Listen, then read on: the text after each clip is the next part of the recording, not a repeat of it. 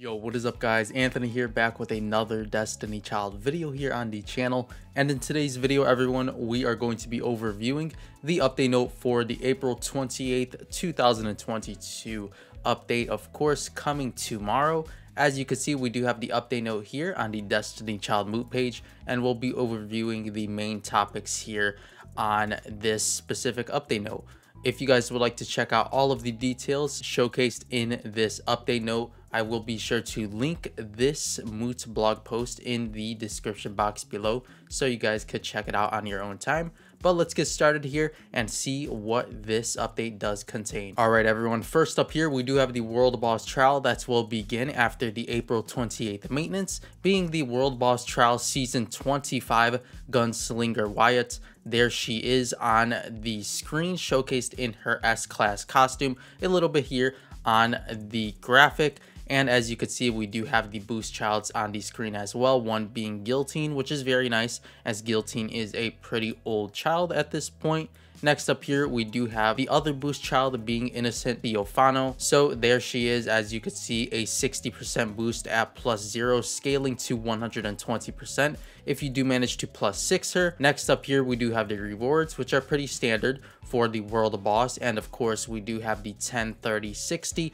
90, and 100 being the special reward box. From 101 to 200 of the World Boss, you will receive a blood gem for each clear. And from 200 and onwards, we do have here the core materials of each specific type, of course, after each boss defeat. Next up here, everyone, for the Magic Mirror shop, of course, the highlights, we do have Wyatt here being featured in the shop. She is a pretty decent fire type debuffer, in which we'll dive into her kit in just a bit. Next up here, for the other 5-star unit being featured is 5-star Hypocrite Babel. Babel is pretty good, so definitely pick up Babel if you don't have him at +6. And of course, pick him up regardless for fodder if you even do have him at +6. We also do have here the core lucky boxes, which are standard. Of course, you will want to obtain all of the core lucky boxes here, as well as the 5-star child summoning tickets, the soul carder tickets, etc. We also do have here the standard big aura hearts. As for the core materials here, we do have the amplified defense core and amplified crit core, as well as the Scarlet Lanterns and the Azure Lanterns here, which do reset daily. So overall, a good World Boss shop in my opinion. Next up here, everyone, we do have a new area being added to the story mode. So very nice. We do have new area chapter 4-7 normal difficulty will be added. We also do have here the additional EXP rewards will be acquired on the new stages, which are very nice. And we also do have here the clear rewards upon clearing the stage for the first time. So there they are on the screen for 4-7, as well as here we do have some of the updates to the Hecate library, being the special story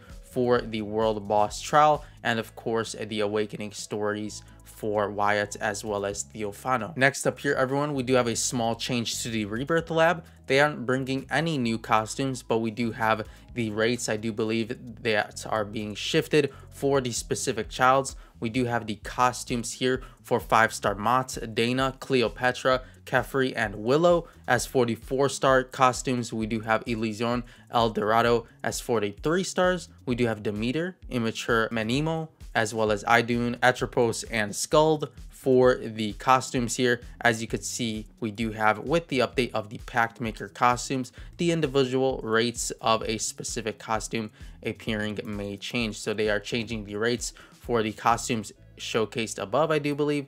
So very nice. If you guys don't have these older costumes, then you will have a chance with the rates being changed. Next up here, everyone, we do have the new childs being introduced with this update. Of course, first up here, we do have 5-star Grenade Wyatt, the fire type debuffer. There she is on screen in her before awakening costume, looking very cute here with the grenade launcher. And next up here, we do have Wyatt's featured in her after awakening costume, looking very nice here. She does look pretty mad, but overall a nice looking unit. As for the skill set here, everyone, at rank 1 stats, let's check it out here on screen.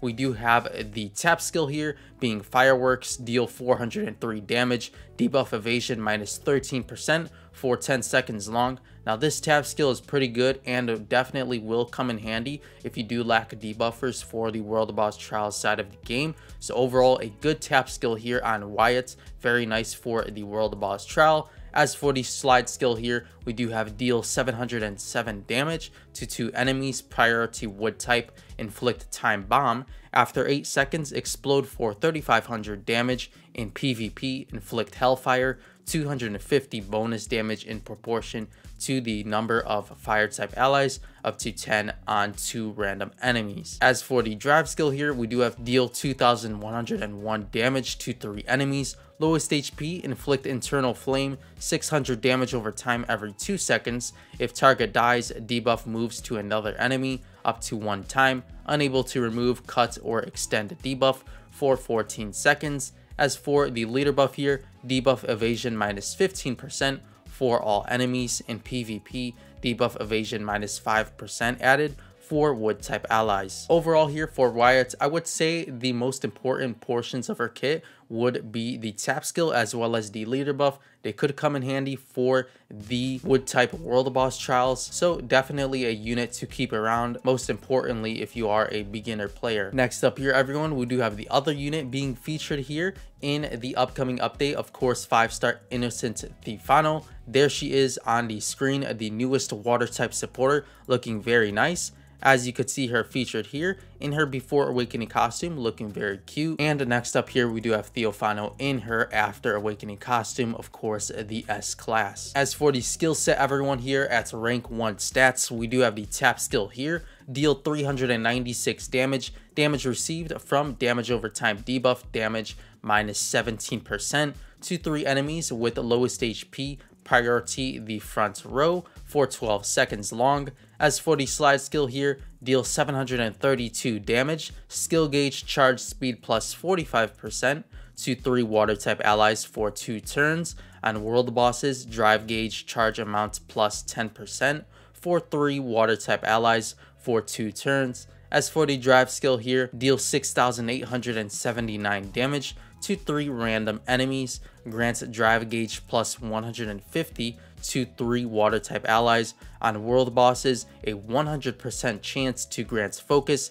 accuracy up, and 100% crit rate to 3 water type allies, highest attack for 2 turns. As for the leader buff here, drive gauge charge amount plus 12% for water type allies. On world bosses, 8% added. So overall, a very amazing unit. She will be a staple for all fire type world boss trials to come, so you'll definitely want to summon her up. She does look amazing, and overall the kit is amazing regardless, so definitely summon her up if you can and do have the crystals available. This will be a unit you definitely will want for the current world boss trial, and of course for the futures, as most importantly she will be a boost child for the current event, and for the future fire world boss trials she will be needed. As for the new costumes here everyone, we do have the hot spring costumes of Wyatt. So there she is on screen in the Infernal Spa realm.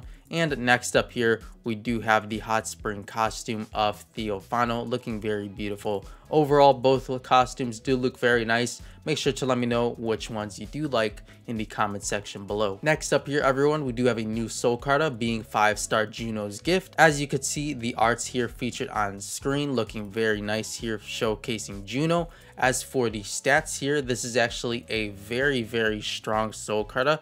As for the prism version here, we do have HP and defense stats, which are always nice. We do have 1200 HP and 714 defense here. As for the option, increase incoming debuff durations by 13% on world bosses, so this will be a staple carta for your world boss debuffer units, as of course the enemy's debuff duration will be increased by 13%, so upon your units landing a debuff it will be increased. So very nice here, a good world boss carta here. You'll definitely want to summon for it if you do manage to have some spare crystals. As for the summons tab everyone, coming up soon, we do have here the guaranteed upon summoning for Theophana as well as Tundra Guillotine, so very nice here. Next up here everyone, for the events, we do have here a rebirth challenge being featured, so a very decent event here which does reward rebirth coins as well as galaxy napping places for your soul cartas. And if you do manage to complete all of the missions, we do have a synthesis grid reset ticket. As for the final portion of the update note here, we do have the Others tab to provide a more diverse source to summon childs. In addition to consuming crystals, candidates may now watch advertisements to summon childs. Please kindly understand that this function is currently not supported in the tap version.